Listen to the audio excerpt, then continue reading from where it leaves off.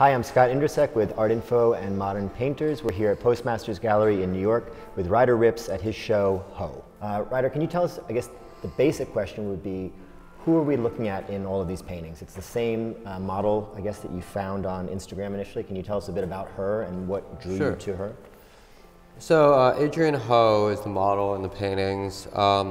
She works for Nike and Supreme, among other brands, and she has a very consistent sort of look to her photos, which is a simulation of reality, and extremely overt expression of the Instagram filter and the use of light.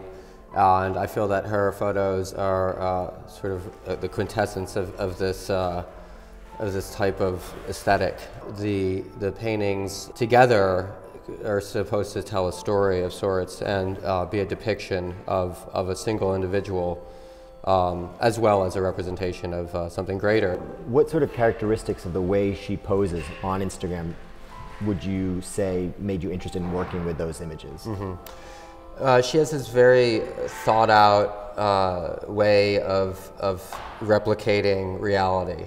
So a lot of these shots are in mid-jog, or they're in mid-action of some sort, some action that is very everyday and commonplace. Very much these shots that are not studio shots. They're on the street or in a setting that you would normally find a human being. And they paint a picture of someone's life, of their activities, of who they are and what they like to do, but they're very much contrived and controlled and thought out and planned. And so to me there's a lot of interesting tension and the planning and the meticulous nature that goes into creating a persona online actually is more of an overt expression of what we all do every day. Whether we're a model on Instagram or whether we're just a regular person, we're deciding how to mediate ourselves. We're deciding what goes on the feed and what doesn't go on the feed. What is a representation of who we are and what isn't a representation? And that sense of editing is in that sense of self-reflexivity and engagement with your social media, I feel is the condition that I'm trying to really hone in on with the work. And I think stylistically the most obvious thing here to note is that these aren't just, photorealistic interpretations of her photos.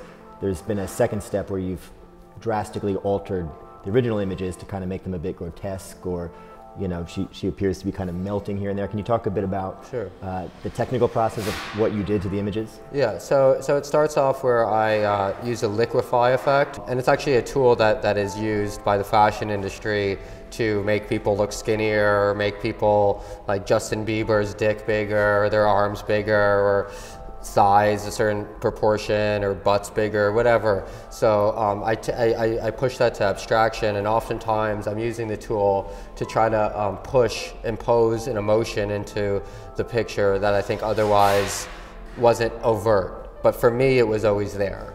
So there's for me this uncomfortable aspect of holding a pose and posing in a way that is supposed to be natural.